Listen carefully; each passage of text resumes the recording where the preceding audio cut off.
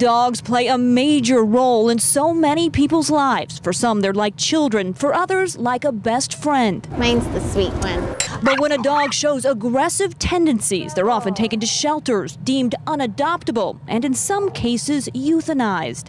I think it's an exciting finding. Something researchers in this Oregon State University lab think may not have to happen in the future. They believe a simple change in diet could potentially make one of those unadoptable, aggressive dogs calm and loving again. This is the first time this kind of study has ever been done.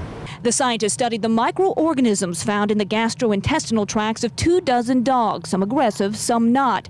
The researchers found the dogs that were deemed aggressive had different kinds of microorganisms in their intestines than the non-aggressive dogs. Perhaps some of the microbes that are growing at high abundance in the aggressive dogs are expressing chemicals that aggravate the immune system of dog, make them uncomfortable, make them more anxious, fearful, or aggressive as a result. The research suggests that if we could find a way to alter those microorganisms in aggressive dogs, we may be able to make them more docile.